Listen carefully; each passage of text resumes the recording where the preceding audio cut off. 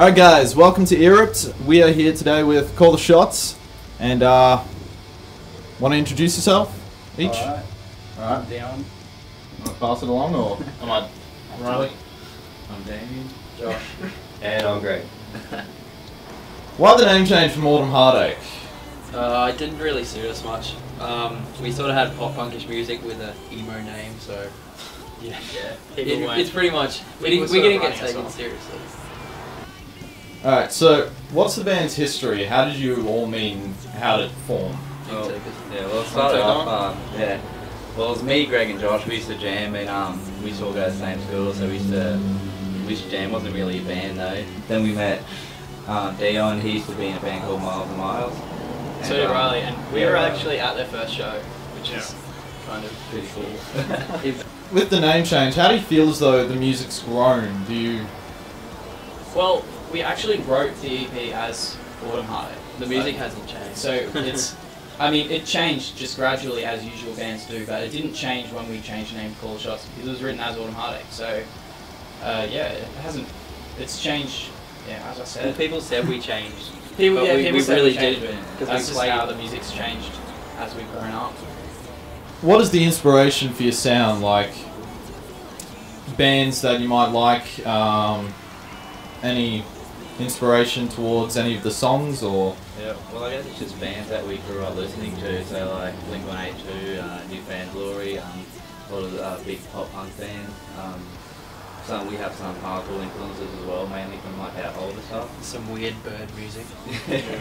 Yeah, we all listen to a bit of different music as well. Like it's not just we're all influenced by Blink-182 and that's what we write or anything like that. So like Greg's more into heavier stuff and I like acoustic music. So Riley's it's in the kind of middle. like the opposite. And Riley listens to whatever he listens to. What do you listen to?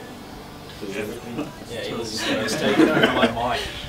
Two of your songs seem to have lyrics as if like almost revenge on somebody. Like it almost sounds as though you've been bullied in school and you just want to say, "Ha." That's pretty much, yeah. I have Do a lot of hate. you want to explain it? Not really. No, it's pretty much. I'll Prove You Wrong was written about my teacher because she said I'd never be able to read music, and that means that I wouldn't go anywhere. So I just wanted to prove her wrong. That's it. It's not so encouraging for a teacher. No, I know. What a bitch.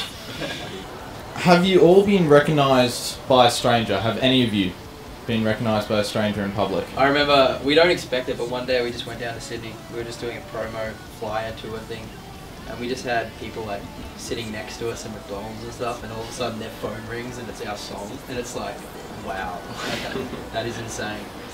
And Soundwave on the weekend, like me and Riley spoke to a few people that came up to us and talked to us, and we, yeah. Let's try and make us So many people. We just had a crowd of 2 people. We had about yeah, It's, and like, it's 2 people can be a crowd. yeah. Well, we were there as well, so that's like 4. And then, yeah. There were other people around. There are other people Shut up now. And so, how was the Take Your Chances tour? Give it to Riley. Did you have fun? I had heaps of fun. Yeah, I had fun. There was like people crowd surfing and blow up boats. Like, You were waiting gold. Yeah, you were waiting gold just at every show and watching to every band. It wasn't all good though. Like our car broke down as well. It didn't break down. It did! It broke. It was smoking from the bonnet. That was smoking from Did somebody forget to put in radiator fluid? No, it was the brakes.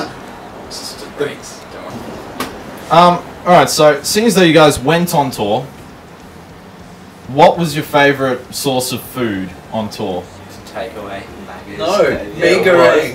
Megarang noodles. I like to think I'm a bit of a cook. Yeah, He likes to think. So we'll cook some. So I cook to save everyone money.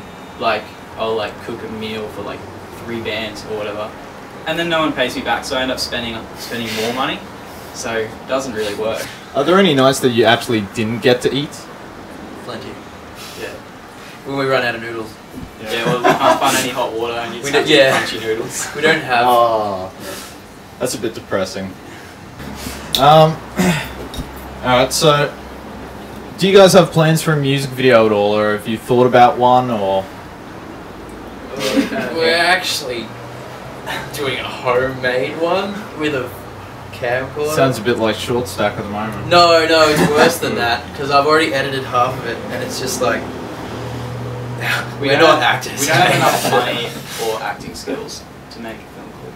So We play instruments. We don't act. So it's probably gonna suck. It does. What is the worst thing that has happened on stage ever that you can think of? Embarrassing or disastrous? actually, I know the worst thing. It was in Sydney, and we just did this awesome, epic dubstep Pokemon intro, and then Greg strapped broke. Yeah. We were just like, yeah, this is gonna be so good. We're playing in Sydney. This is awesome. And then, like a minute into our set, Greg's like, I need a strap. Right, So they don't have a strap. So we had to stop the whole thing and ask for a It's strap. really a letdown. You need to do the whole. Well, he did. Yeah, I but- did. Yeah. Yeah. Alright, so that's pretty much all the questions I have. Do you guys have a message to the fans you want to send out, or? Buy some t-shirts.